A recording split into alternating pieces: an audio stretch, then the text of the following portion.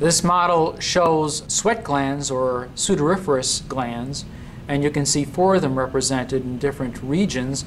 We have one over here in the scalp, one over here in the armpit, and it's next to another type of sweat gland, and then two that are located right over here in the sole of the foot.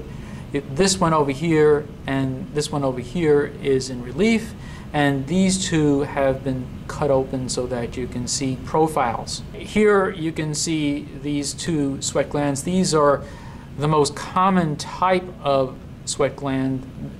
This is the apocrine sweat gland.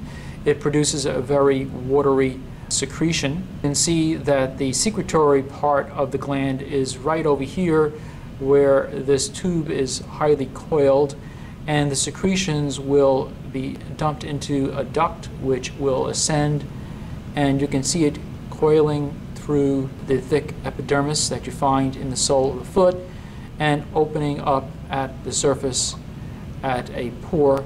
Right next to this apocrine sweat gland, we see this sweat gland, which is referred to as the apocrine sweat gland. We take a closer look at the secretory portion of this apocrine sweat gland. The secretory portion has a wider lumen, and because of the way these cells appeared histologically, it was thought that these cells were secreting their secretion by the apocrine method of secretion, which is the way that the glands in the breasts, the lactiferous glands, produce milk.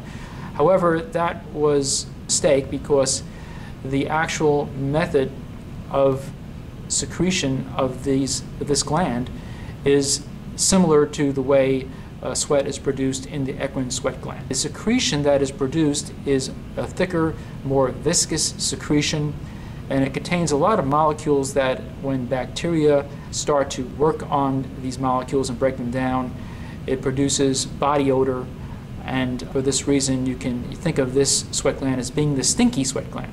You can see its duct going up and opening up through a pore right over here.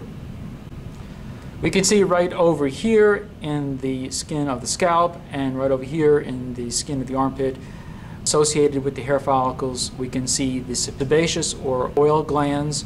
So here we can see the oil gland in three-dimensional relief, and here we can see it in 3 dimensions and cut open right over here. This oil gland dumps its secretion right over here into the hair follicle, right where the internal root sheath disintegrates